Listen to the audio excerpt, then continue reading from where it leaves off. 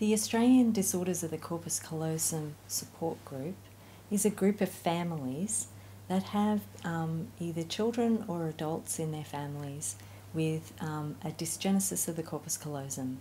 This is the major connection between the two brain hemispheres, and it's associated with many different congenital syndromes where the person might have corpus callosum disorder and something else, but it can also be found in isolation.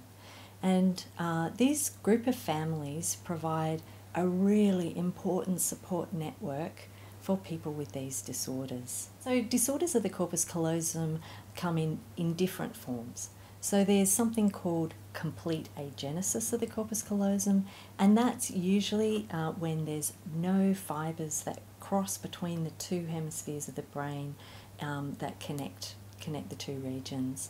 There's also other confusing terms called partial agenesis of the corpus callosum, and that is when some of the fibres cross the midline. So it's a very small corpus callosum. And then another group is hyperplastic corpus callosum, but that just means a thin corpus callosum. And so these are all different terms that come under the banner of dysgenesis of the corpus callosum. The corpus callosum actually begins to form during in utero development. So just in the end of the first trimester, so around 12 weeks of gestation, the corpus callosum starts to form, and you have a fully formed corpus callosum by about 20 to 22 weeks of gestation. So that means that any disorders of the corpus callosum occur before birth normally. There are some environmental factors that can impact the development of the corpus callosum, but we don't know very much about these. One we know that is associated with disorders of the corpus callosum is fetal alcohol syndrome. But apart from that, there's not a lot of research that's been done that links environmental factors with corpus callosum disorders. Therefore, many of these, or all of the rest, are genetic disorders. It's incredibly important that we have research into the causes of corpus callosum malformation, so dysgenesis of the corpus callosum. It's also crucially important that we have research that follows people over time, the longitudinal studies, where we can link together what is the outcome for people with corpus callosum disorders. How does a malformation of the corpus callosum affect the person during their whole lifetime, not just as children, but also as adults and in people as they age.